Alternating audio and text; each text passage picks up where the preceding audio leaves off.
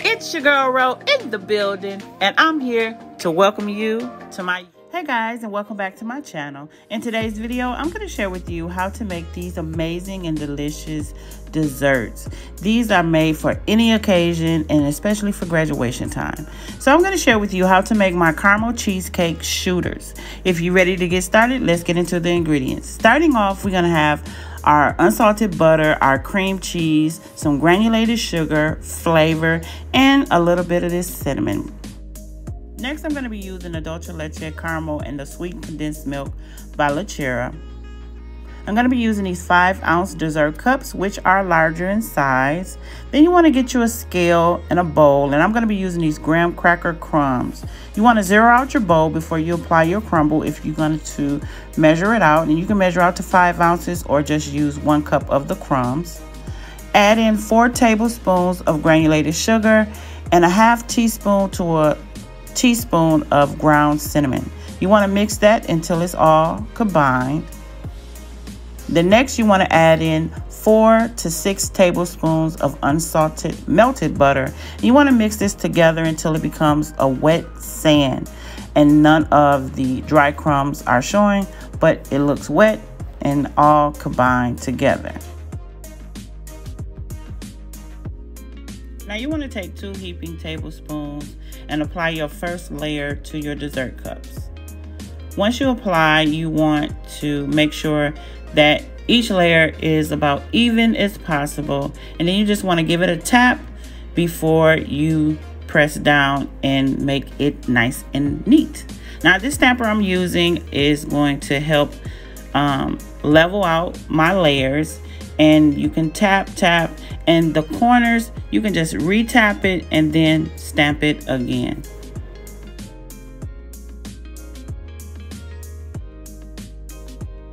Now if you choose to make your layers a little thicker, that's totally up to you. Just use more crumble.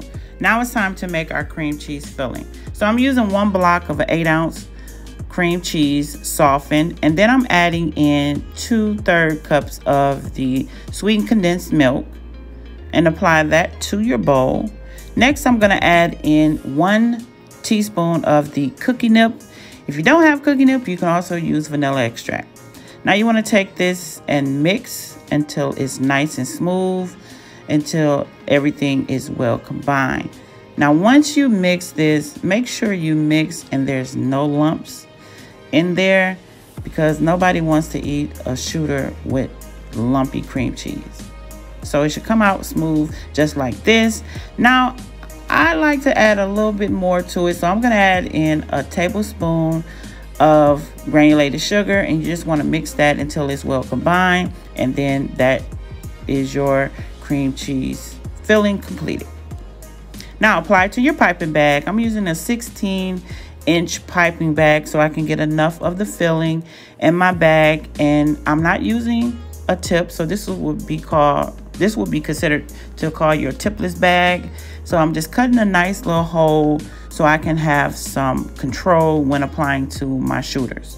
Now I apply my shooters into a tray pan, so once I'm done filling them, then I can apply them to, or add them to the refrigerator so they can cool before I add in my caramel filling. All right, but before I do that, make sure your corners are filled, and just as you see here, they're nice and filled. And then I'm going to show you with the next layer after I apply the crumble. Now I'm applying another 2 tablespoons, heaping tablespoons of crumble to my shooters. And for the filling, cream cheese filling, you can add as much as you like. It just depends on how you want your shooters displayed.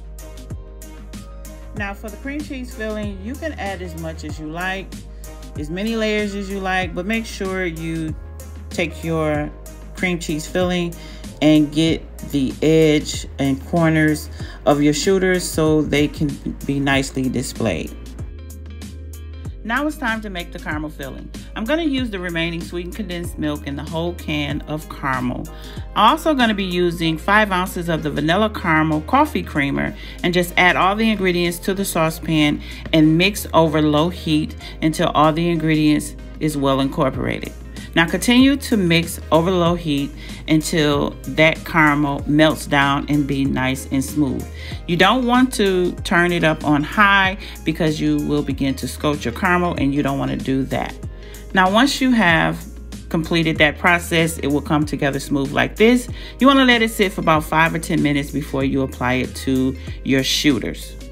Now once you apply it to your shooters, you may get some little bubbles and you want to take a toothpick and begin to pick those bubbles or pop those bubbles before you go on to your next step, and that is to refrigerate your shooters. So they're going to go in the refrigerator for about 10 minutes, and while it's in the refrigerator, we're going to make our whipped topping. Now I'm adding 2 cups of heavy whipping cream and a tablespoon of granulated sugar.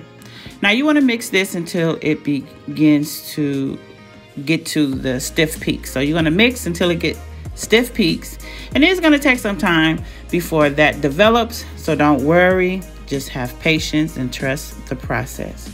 All right, so as you see here, it's not quite done. It's going to be a little loose, and if this happens, you just keep mixing until you get to those stiff peaks.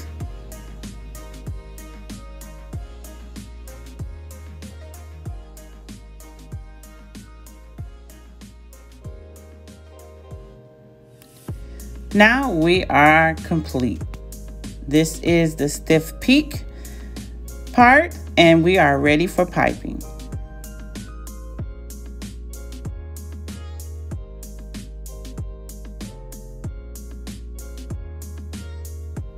Now that your whipped cream topping is completed, you want to add it to your piping bag, and I'm going to be using a 2F tip. You can use a 1M or a 2D tip, whatever tip you desire, but make sure your whipped topping is refrigerated because it's a cool whipped topping, right? So here are the shooters, nicely done and completed, has been removed from the refrigerator, and now it's time to pipe our whipped topping.